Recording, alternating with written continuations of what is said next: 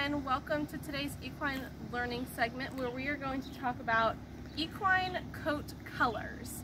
Like everything that I talk to you about, it's a very vast subject, and I have had a lot of fun researching some of the history behind these subjects because I haven't always been aware of some of the history behind it. So I'm going to talk to you a little bit about the history and how far different colored horses go back, because humans, ever since horses have been domesticated, humans have been breeding horses a lot of times for their coat color, dating way back before even the Middle Ages. So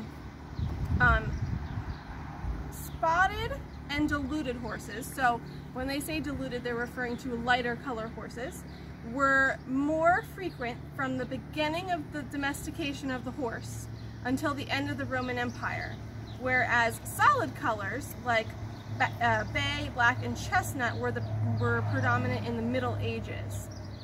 There was an actual scientific experiment done by the Institute for Zoo and Wildlife Research, and the study reveals that the diversity of coat colors in horses has been strongly affected by cultural differences since their initial domestication around 3500 BC.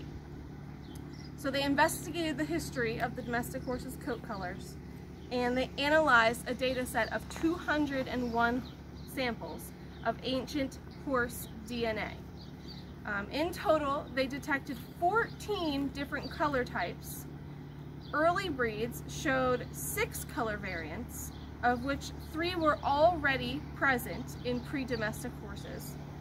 During the Bronze Age, which was 2700 BC to 900 BC, and during the Iron Age, which was 900 BC to 400 AD, the number of color variants further increased from 6 to 9.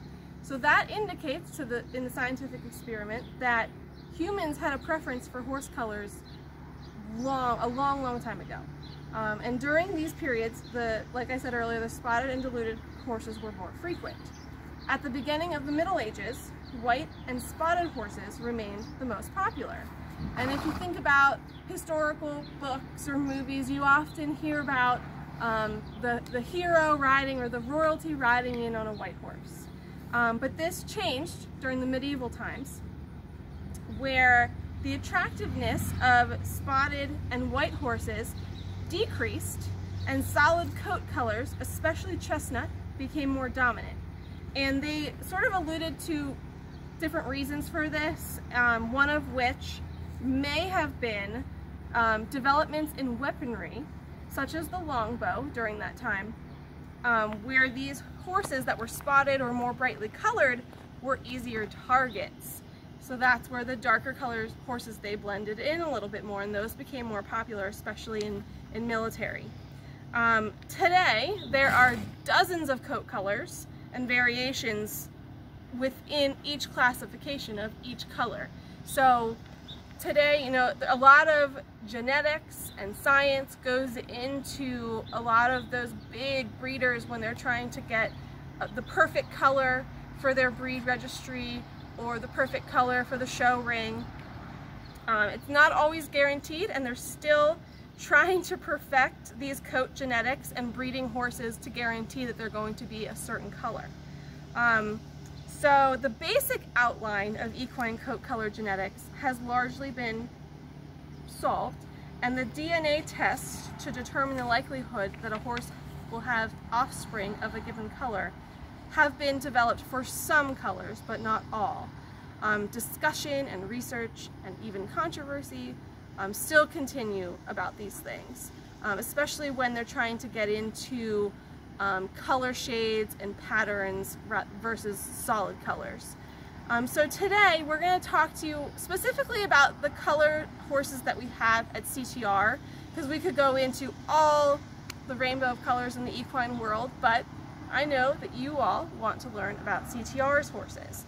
I also think it's interesting to point out that while most horses do remain the same color throughout life, some horses will develop a different coat color than they were born with, especially gray horses. A lot of gray horses are actually born a darker color and they lighten over time.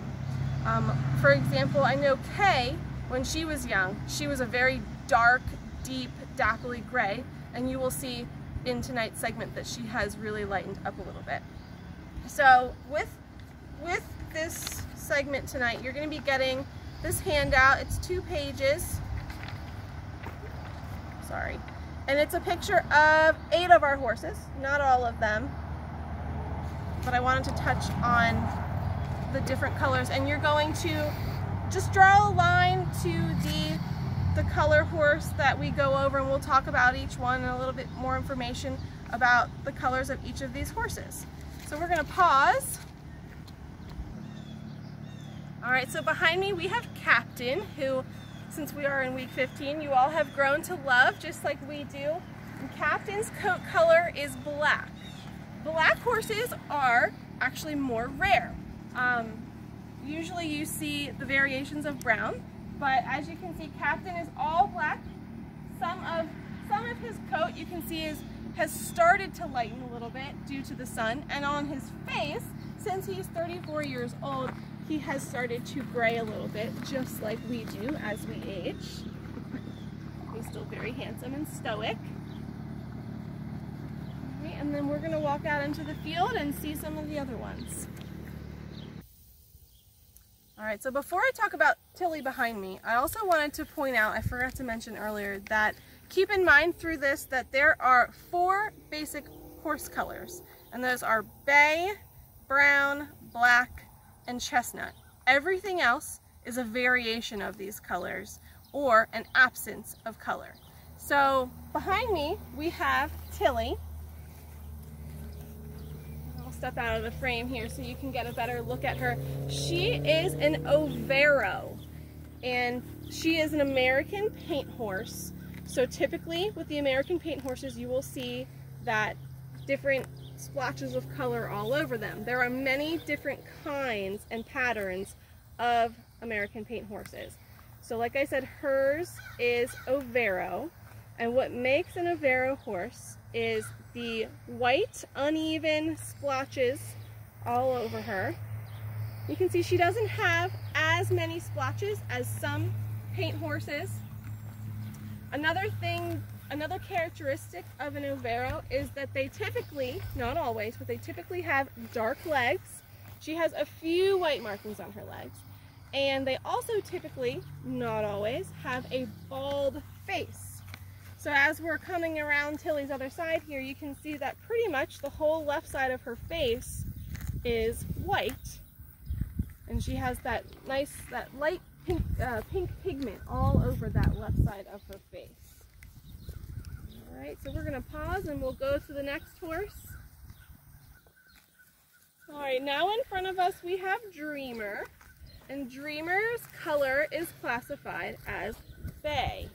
So characteristics of a bay horse are a brown body color with black point coloration. So when you're talking about point coloration, they're referring to mane, tail, ear, and kind of like the edges. You can see that he's dark brown, but his legs kind of fade into black, and he has black points all over him. Without these things, they cannot be considered a bay horse. They might have white markings on them, and we will talk about markings in a future segment. They have dark skin, except under those white markings where the skin is pink. And genetically, a bay color occurs when a horse carries both the agouti gene and a black base coat. So as you can see, we can go into real specifics here with different genes and genetics. While the basic concepts behind bay coloring are fairly simple, the genes themselves and the mechanisms that cause shade variations within the bay family are quite complex and at times disputed. Alright, so now we are looking at Stanley, and like Victor, who I know you've also seen, he is considered a chestnut. And the chestnut is a hair coat color consisting of reddish to brown, with a mane and tail that are often the same or lighter in color than the coat. So chestnut is characterized by the absolute absence of true black hairs, and it is the most common horse color, and it is seen in just about every breed of horse. Let's see, so chestnut is produced by a recessive gene, and unlike many coat colors, chestnut can be true breeding, which means that assuming they carry no recessive modifiers, that the mating of two chestnuts will produce chestnut offspring every time. Pause and go to the next horse. So we are looking at Buttons now, and her coloring is often a little confusing because we have American paint horses, that is a breed, and then we have pinto coloring, which a lot of different breeds can have horses that are pinto coloring. So Buttons is a pinto, even though she is not an American paint horse. So now we are looking at Kay, and many times when someone comes to the farm and they describe Kay, they describe her as white. But white horses are actually pretty rare. Only albino horses are considered true white because they have pink skin. So Kay is considered gray because the pigmentation of her skin is all black underneath this beautiful white coat of hers. So a gray horse is characterized by progressive depigmentation of the colored hairs of the coat. Gray horses, like I said earlier, can be born any base color depending on the other genes present. White hairs begin to appear at or shortly after birth and become progressively more prevalent as the horse ages, as white hairs become intermingled with hairs of other colors. Graying can occur at different rates. It can be super quick with one horse, or it can be very slow on another. And as adults, most gray horses eventually become completely white. Kind of like I said earlier, how we've been told that when Kay was younger, she had very dark gray dapples throughout. So it's very common in many breeds, and today about 1 in 10 horses carry the mutation for graying with age. All right, so we are looking at Mixie right now, and she is an Appaloosa. Appaloosas have different patterns of spots all over them, and we'll get into that a little bit more later. But her coloring is considered roan, specifically red roan. There are many, many, many different types of roan, including a blue roan, but you can see there is red flecked throughout her skin. So roan's patterns are characterized by an even mixture of colored and white hairs on the body, while the head and points, as we talked about with points on the bay as well earlier, lower legs, mane, and tail, are mostly solid colored. Horses with roan coats have white hairs evenly intermingled throughout any other color. And the roan pattern is dominantly inherited and is found in many horse breeds.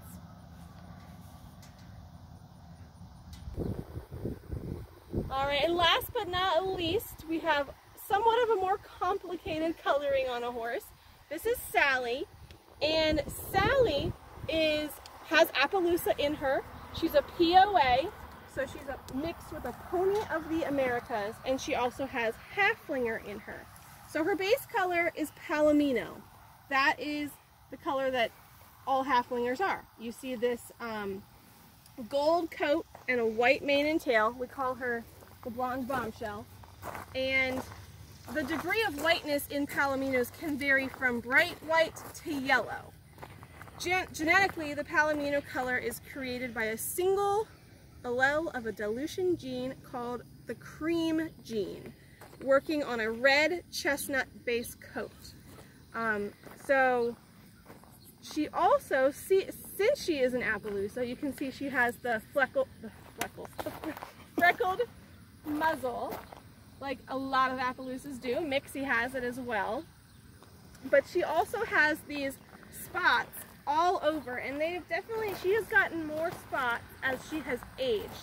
and it is called a snowflake spotted pattern, which means that it's a horse with white spots, flecks on a dark body, and typically the white spots increase in number as this horse ages. And she has definitely had some more spots come in as she has gotten older. So I did not cover all of CTR's horses because some of them are the same, mostly the same. But I want you to have fun looking at the pictures that I gave you on the worksheet tonight and see if you can remember the different colors of CTR's horses.